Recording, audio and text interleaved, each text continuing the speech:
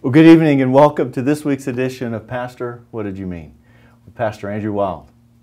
Good to see you. Thanks for the chance to be here. Yeah, you know, and this is a little bit of a change. It's good for me to be back because last week you sat here and we're having a conversation with Pastor Beatty, and so thank you for that. And that was a great conversation. And before we get into the Gospel of John, I was listening. Okay. I know many of you were watching the interview with Andrew and David on the Gospel of Luke, and you asked Pastor Beatty the question, what is your favorite gospel? I think you used the word, and of course there's a, favorite, or does it resonate with you, or where have you found most of your time? And at the time, Pastor Beatty said, David said, well, really whichever one I'm in. And that's right. I thought, I don't know if you thought this, but for as much as David seems to encourage the reading of the Gospel of John, particularly for those that don't know Christ, those that are curious, that's his go-to, right? Would you agree? I mean, yes. We've heard it more than once. And so I thought, I don't know, it seems like he does have a favorite. And so what I did is I went back over the last 500 sermons. Wow. Any idea how many years that is? That's 500 sermons. November. I guess I could do it 52 sermons a year. Yeah, and some special services and also, it was November of 2010. Wow. I went back through all those sermons. Almost a decade there. Almost a decade. And one of the things I found was that we have preached, and mostly Pastor David, but everyone else, we've preached 158 sermons out of the Gospels. Wow. 158 of the 500 Almost Gospels. a third of our sermons have been on the Gospels. And you know what? He was right. Surprise. Matthew, 55 sermons. Okay. A full year, basically, in Matthew.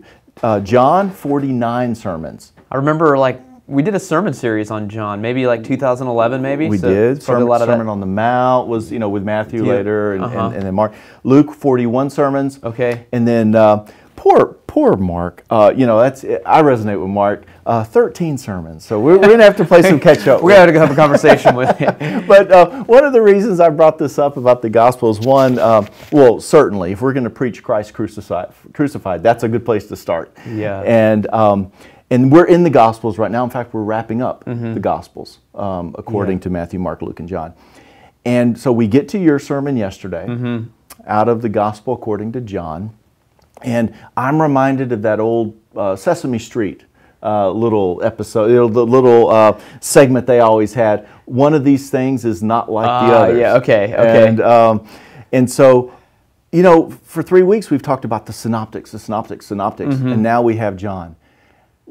What do you tell people? What does it mean that John is not like the other three Gospels, and how do you explain That's a great question. Okay. So all of the Gospels give us a portrait of Jesus. Right. The reason we come up with the word synoptic, it's from a Greek word that means, you probably know this from your Greek studies. Well, if I remember, yeah. But the Greek word essentially means together sight.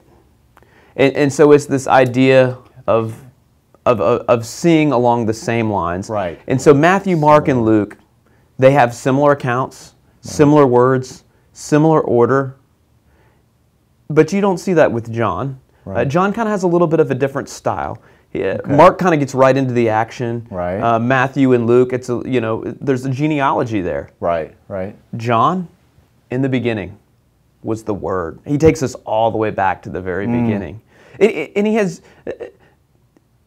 not that he's making things up for Jesus, but just the way that he has it structured. There's some things that are unique to John.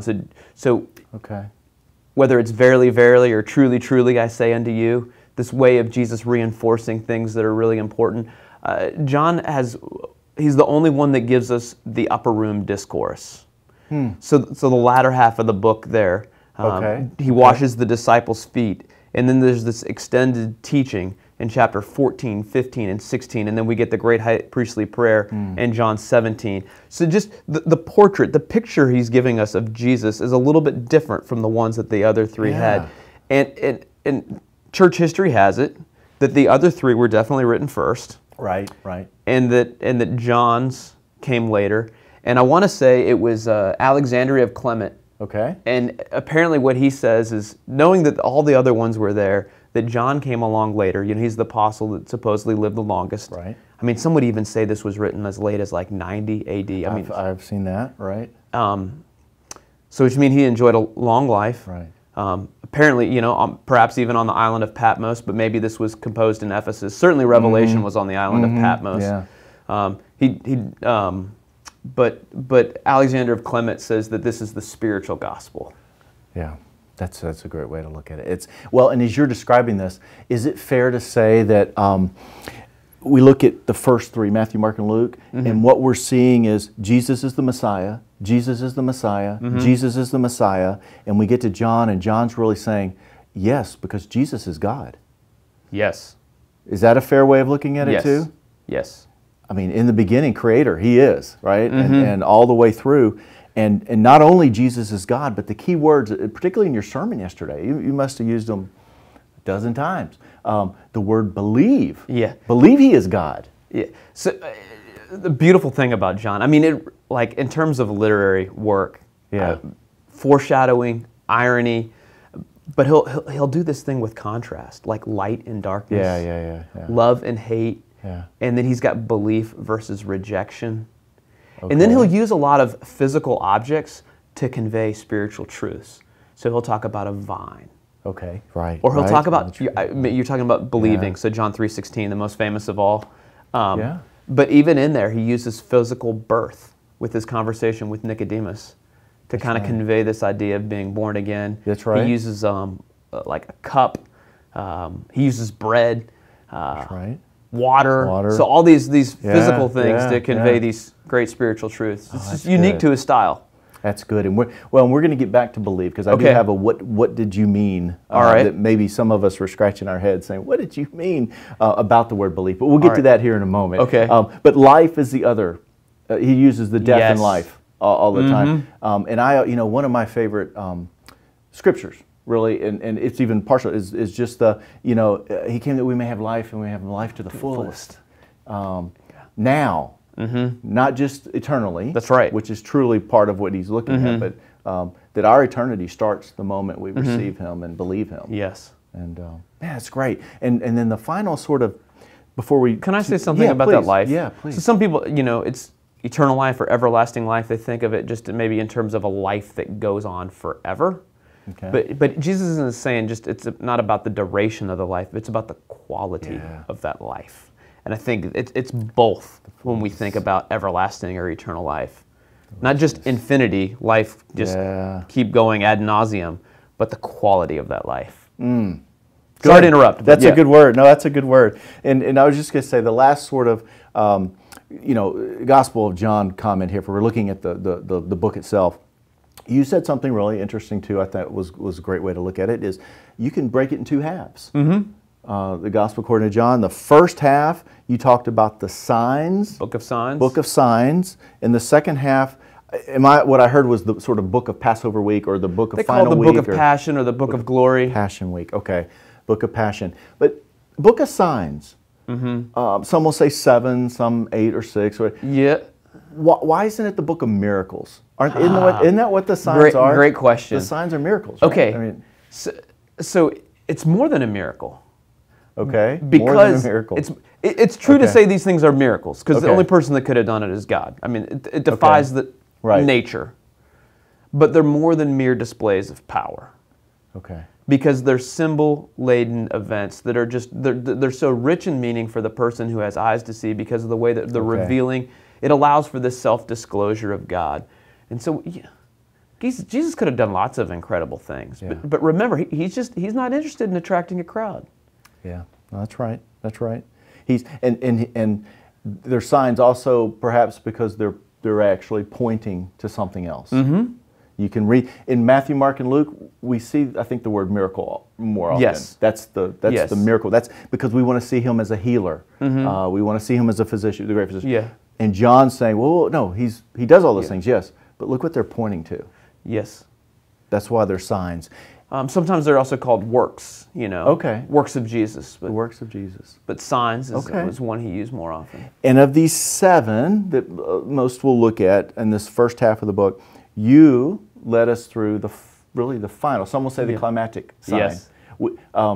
I think you and I both said that, well, there's probably that whole sign of his resurrection. That's right. The empty tomb on the third day. That's pretty powerful apologetic. That's a good one. But as far as his earthly ministry, this is sort of the one that comes to the head. This is the most pivotal, and it was the sign of Lazarus. 4 days in the tomb. And I didn't mention this, but why 4 days? You know, why not 2? Yeah. What I understand, and this is from literature that is actually dated, you know, probably 2nd century, 3rd century. So it's not 1st century, but so we don't know if this was the belief that the Jewish people had at that time, but some suspect that it was. Right. Okay. Was you know, like the soul or the spirit might just kind of hover above the body for 3 days, just to kind of wait and see, and then it would depart on that 3rd day. So some are saying it's just like there's absolutely no question. Make sure. Princess Bride deal. He's mostly dead. You know, he is completely dead. Yeah. Okay. And we're told that one of the reasons the 4 days, and then the sign itself was so that they may believe. That's right. There's that word again. They may believe. And in fact, this is what I wanted to ask you too about this was, not only did those that saw believe, I mean, how could you not, right? You would think. But we're also told that the high priest saw and knew and heard of and testified to it. Yeah. And they had 2 options. They also could have believed. You would think they would have. Or what they said was, we have to stop him because as he keeps doing these things, more will believe. Yeah. Why do you think they didn't believe? This is a great great question. It reminds me too of like if we keep reading in John. Okay. We get to John 12, and it lets us know that this just wasn't the Lazarus. I mean, this was everything. Okay. When Jesus had said these things, he departed and hid himself from them. Though he had done so many signs before them, they still did not believe in him. And so that the word spoken by the prophet Isaiah might be fulfilled. Oh, wow. But it makes me think too of Jesus tells this parable in Luke, an interaction between Lazarus and a rich man. Yeah, okay. So Lazarus dies. He goes to Abraham's bosom. The rich man, he goes to a different place, the place of torment. And he has this interaction through the gulf with Abraham. And he says, hey, you know, please, I've got 5 brothers. Yeah. Send someone back to them. And Abraham says, and this is through the words of Jesus, he says that they've got Moses and the prophets. And the rich man objects. He says, no. He says, if someone were to go back from the dead and tell them, then they would believe. And Jesus, says this through Abraham. He says, no. Yeah. He says, if they're not going to believe Moses and the prophets, then even if someone were to come back from the dead, they're not going to believe. And so I don't know what we do with that, but I think of the person who says, well, God just hasn't given me enough proof. And if he were to do something definitive like this, it's like, well, no. What Jesus seems to be saying is like, this is a hard issue. Yeah. Like the evidence is there. Yeah. And the question is your heart going to be soft? Is it going to be receptive to it? Because it doesn't matter how spectacular it is. If your heart isn't there, you're going to figure out a way to rationalize it and do something different with it. Well, and I think the other thing for us to do with is we are to be missional, right? We're to share. Again, I always go like Spurgeon says, right? If God had we got to quote Spurgeon. If God had painted a yellow stripe on the bellies of those He had called, then I'd go around picking up shirt tails and I would know for sure. But since He didn't, I'm going to preach it to everybody. Yep. But even though I preach it to everybody, it's not me softening hearts. It's me planting seeds, perhaps God using me. But if Lazarus couldn't change minds, if Moses and the prophets, if John Calvin says, I look out here and preach, and some hearts are stirred to transformation, and some aren't even moved. It's not the messenger's words; it's God's working in them. And so we are saddened by that, but yet we also should be encouraged that we and humbled. That's right. That we can't we can't move and we can't take the responsibility, even though we're missional in aspect. And that's what's happened with the high priest. Regardless who came before them or what they saw, they just couldn't believe. Yeah. God had not drawn them nearer to them, and they had not opened up to receive that. Man, Nicodemus, was part of that same council. He's part of that same group. Yeah, yeah. And he gets to a place of belief with Joseph of Arimathea, and yet Caiaphas doesn't. Oh, and what a wonderful! This is a little bit of a plug, but as we start to close this down here, I wanted to ask you one more thing. But this scene of Nicodemus and this whole idea of believing, if you haven't seen that first season of The Chosen, I'd encourage you to see it. We've actually got the first season in our library for anybody who'd like to check it out and not have to do the downloads or anything online. But Nicodemus is central to that first season. And it's all about the tension of his heart almost, but just not quite. But anyway, I digress. Final. What did you mean, Pastor Wild? The puzzling one, chapter 11, 25 and 26. All right. It sounded like you said, those who believe in Jesus will die. Those who believe in Jesus will never die. All right. What is it? Okay.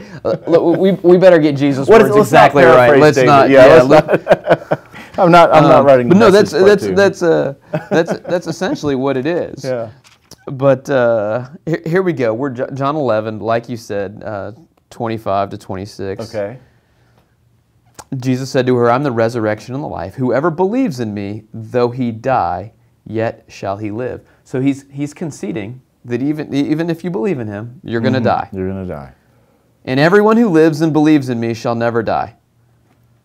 Oh. Which one is it here, Jesus? Yeah.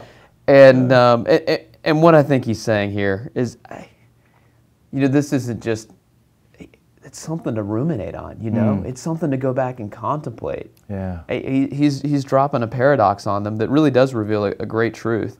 When he says at the very beginning there, whoever believes in me, though he die, yet shall he live, Jesus is, I think, acknowledging the fact that believers, those of us that are in Christ, we're still going to experience physical death.